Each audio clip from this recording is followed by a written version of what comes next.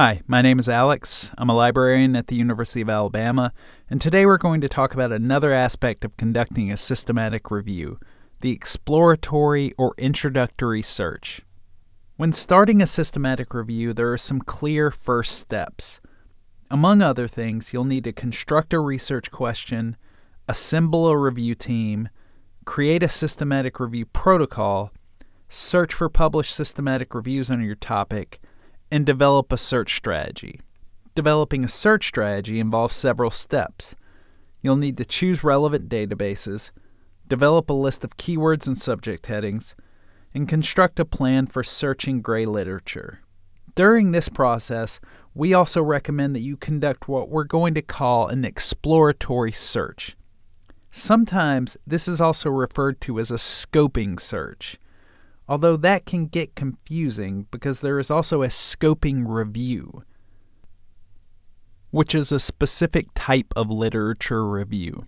For the exploratory search, you'll want to choose 1 to 2 of your most relevant databases. We've chosen PubMed for this video.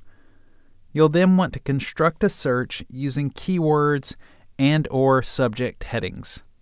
The first thing I want to establish with an exploratory search is the volume of results we're getting. Does a well-constructed search bring back enough results to support a systematic review?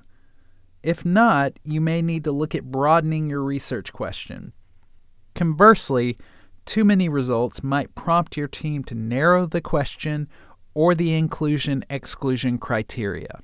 It's also worthwhile to experiment with search strings at this point. You'll want to test various search strings in order to determine their efficacy.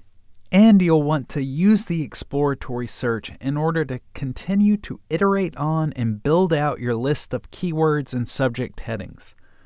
You may simply notice keywords popping up in the titles and abstracts of relevant articles.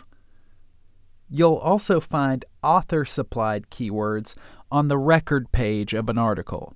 Finally, the record page of the article is also an excellent place to find relevant subject headings. On PubMed, they're called mesh terms, and you can simply click on the list of terms of any relevant article. And that's all for this video. Hopefully you now have a better understanding of what an exploratory/scoping search is and why it's an important step in the systematic review process. And remember, if you have any questions, just ask a librarian.